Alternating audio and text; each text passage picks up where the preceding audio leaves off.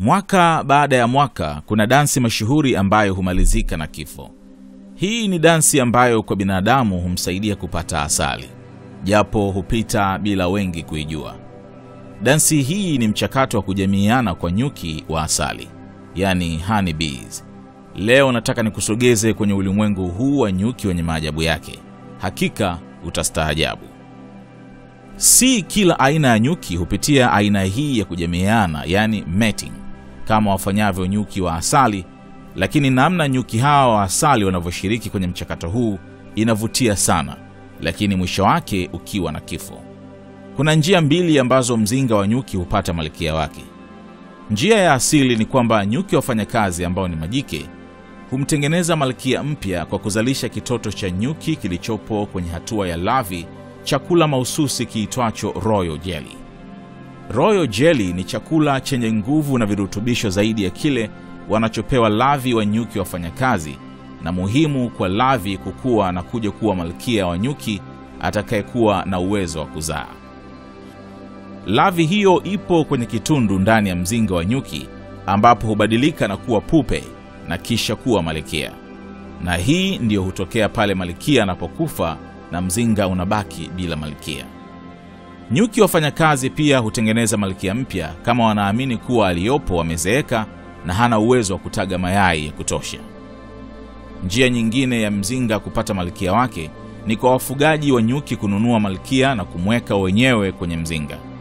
Wafugaji wengi wa nyuki hufanya hivi kila mwaka ili kuimarisha uzalishaji kwenye mzinga. Zoezi hili ni la kawaida kwenye ufugaji mkubwa wa nyuki. Na ni vipi nyuki hujamiiana? Pindi malkia bikra anapotoka kwenye tundu au cell, huchukua siku kadhaa ili kupevuka. Inabidi ayaache kwanza mabawa yake yapanuke na yakauke, na pia tezi zake ziweze kukauka. Anapokuwa tayari huruka kwa mara ya kwanza kwa ajili ya zoezi la kujamiiana, yani mating flight. Na hapo ndipo nyuki madume waitwao drones kazi yao huanza. Kujamiiana ndio kazi pekee ya drones. Wakati mwingine malkia mpya hujua wapi pa kuwapata drones, kwa hiyo huenda moja kwa moja huko kuwafuata. Anapofika huko, kujamiiana hufanyika angani kukiwa na drones kibao kwa ajili ya kufanikisha mchakato huo. Malkia anahitaji mbegu za kiume za kutosha katika maisha yake yote, ambazo zinaweza kudumu hata kwa miaka 5. Drone huruka juu ya malkia kwa lengo la kujipachika ili kidari chake kiwe juu ya tumbo lake. Drone huchomeka kitu kiitwacho endophallus, ambayo ni sehemu ya ndani ya uume wake kwenye tumbo la malkia na kumwaga mbegu zake za uzazi. Zoezi hili huchukua chini ya sekunde 5. Drone anapotoa mbegu zake na kuingia kwa malkia, endophallus yake hupasuka pale pale na drone hufa. Mpasuko wa mbegu za uzazi za drones ni wa nguvu kiasi kwamba unaweza kusikika kwa sikio la binadamu. Ndio maana drones hawezi kupona baada ya zoezi hili. Malkia ataendelea kupaa kwa zoezi hili kwa siku zingine kadhaa na kukatisha uhai wa drones wengine katika mchakato huu. Kufanya hivi kuchanganya vinasaba vya mzinga na kupunguza uzaliaji wa nyuki wa asili moja.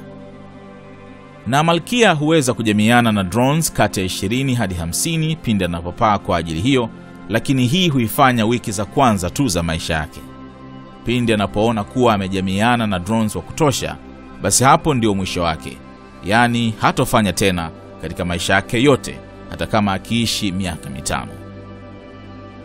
Hata hivyo, pindi malkia anapolazimishwa kujamiiana katika kipindi kibaya cha mwaka ambapo kuna drones wachache au hali ya hewa ikiwa ni mbovu, huweza kujamiiana na drones 5 hadi 10 tu. Kwa hiyo baada ya kumalizia mating flights zake, malkia hataondoka kwenye mzinga wake tena. Sasa baada ya hapo, malkia huzitunza mbegu hizo kwenye oviducts zake. Oviducts ni mirija ambayo mayai hupita toka kwenye ovary ili kuitumia muda huo huo. Mbegu zilizobakia huzitunza kwenye sehemu iitwayo spermatheca. Hii ni sehemu ambayo wadudu majike hutunzia mbegu za uzazi kwa ajili ya kuzirutubisha. Malkia anapoanza kutaga mayai, basi hicho ndo kitu pekee ambacho ukifanya katika maisha yake yote.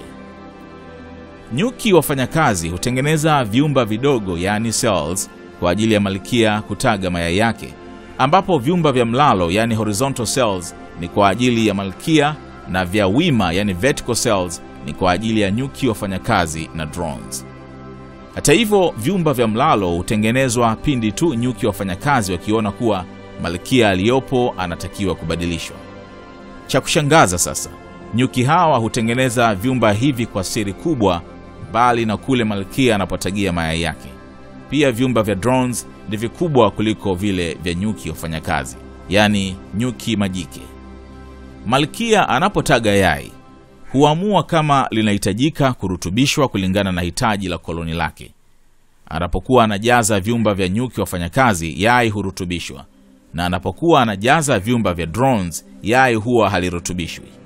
Hii ina maana kuwa nyuki wafanyakazi ambao ni majike hubeba vinasaba vya wote mama na baba, lakini drones hubeba vinasaba vya mama pekee. Nyuki wafanyakazi wao pia wanaweza kutaga mayai, lakini kwa kuwa huwa hawaendi kwenye mating flight, mayai yao hayarutubishwi, kwa hiyo huzalisha drones tu. Ni Malkia pekee ndio mwenye uwezo wa kuzalisha nyuki jike na nyuki dume. Malkia huendelea kutaga mayai hadi pale hifadhi yake ya mbegu inapoisha. Katika wakati wake wa ujana, Malkia hutaga mayai takriban 2000 kwa siku. Idadi hii ni zaidi hata ya uzito wa mwili wake mwenyewe. Mayai yenyewe yana ukubwa wa nusu ya punje ya mchele, na inamchukua sekunde chache tu kutaga. Anapoanza kupunguza uzalishaji wa mayai, mzinga hutengeneza Malkia mwingine kwa mchakato ule ule, japo hutengeneza vyumba kadhaa vya kuwazalisha. Cha kushangaza tena, Malkia wa kwanza anayejitokeza hutafuta Malkia wengine na kuwaangamiza. Baada ya Malkia mpya kurudi toka kwenye mating flight zake, atakuwa Malkia wa mzinga huo. Malkia wa zamani anaweza kuondoka na genge lake dogo, au Malkia mpya akishirikiana na nyuki wafanyakazi anaweza kuamua kumuua Malkia wa zamani. Na kwa nadra sana, Malkia mpya anaweza akaruhusu Malkia wa zamani abaki na wote wakawa wanataga mayai hadi pale Malkia wa zamani atakapokufa kifo cha kawaida au kuuliwa. Inategemea tu ni kipi bora kwa ajili ya mzinga. Kila nyuki kwenye mzinga ana kazi ya kufanya. Kazi ya drones ni kujamiiana na Malkia tu na kusambaza vinasaba vya mzinga wao kwenda kwa mizinga mingine. Hana kazi nyingine. Maisha yake yote ya drone ni kwa ajili ya kazi hii peke yake. Hata hivyo, drones huwa na maisha mafupi sana. Hufa mapema sababu mchakato wa kujamiiana huwaua. Na kama wakiwa hai na miezi ya baridi ikikaribia, hufukuzwa kwenye mzinga na kisha kufa. Na pia drones wana nafasi ndogo sana za kujamiiana na Malkia, kwa hiyo wengi huambulia patupu na hufa katika zoezi hilo. Baadhi ya drones hunusurika kwenye zoezi hili. Inakuwaje kwa drones wanaoshindwa kusambaza vinasaba vyao? Hawa hubakia kwenye mzinga wakati wa joto. Baridi linapokaribia, basi huwa lazimu kupambana wao wenyewe kwa kila walichokitunza, na maisha yao huwa magumu sana. Katika hatua hii, nyuki wafanyakazi wazunguka na kuwafukuza kwenye mzinga. Kumbuka, drones hawana viumio, yani stingers, kwa hiyo hawana namna ya kujilinda na pia hawana uwezo wa kukusanya chakula wao wenyewe. Hii ina maana kuwa drones hufa kwa baridi au kwa njaa. Kwa upande wa nyuki wafanyakazi, urefu wa maisha yao unatofautiana. Kama wakizaliwa na kufanya kazi wakati wa msimu wenye pilika nyingi, wanaweza kuishi kwa wiki 6 au chini ya hapo. Kama wakizaliwa katika kipindi chepesi, wanaweza kuishi hadi wiki 7. Hata hivyo, nyuki wa kwenye baridi wako tofauti. Wana protini nyingi ya damu na mwili wenye mafuta ambayo ni kwa ajili ya kutengeneza joto kwa ajili ya Malkia wao. Nyuki hawa wanaweza kuishi kuanzia miezi 4 hadi 6. Nyuki mfanyakazi hukusanya asali kutoka kwa nyuki watafutao chakula, na pia hufanya kazi kama nyuki nesi kuangalia larvae. Anapokuwa mkubwa zaidi, hupandishwa cheo kuwa nyuki mtafutaji chakula. Hii humchosha sana kwa kuwa ni kazi ngumu mno. Na kwa upande wa Malkia, baada ya mating flight zake, maisha yake yote huwa ni ndani ya mzinga akitaga mayai. Hatari yake kubwa ni wakati wa mating flights na uwezekano wa kupata ugonjwa. Kama akivikwepa vitisho hivi, basi Malkia anaweza kuishi miaka 4 au zaidi.